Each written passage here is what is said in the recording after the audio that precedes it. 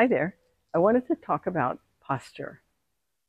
Maybe someone has said something to you about it in your life, but it has a great effect on not only how you feel, but it has an effect on your ability to digest food.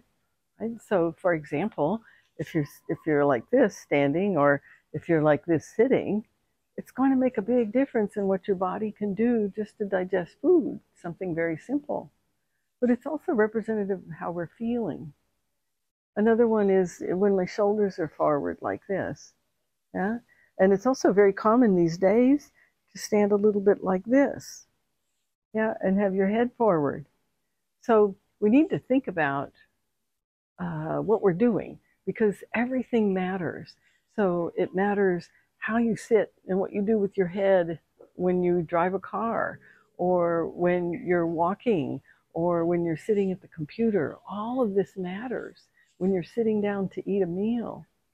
And the thing is that when you begin to be aware of your energy, and that this is about energy, it's not really, the body is just following what's happening with your energy.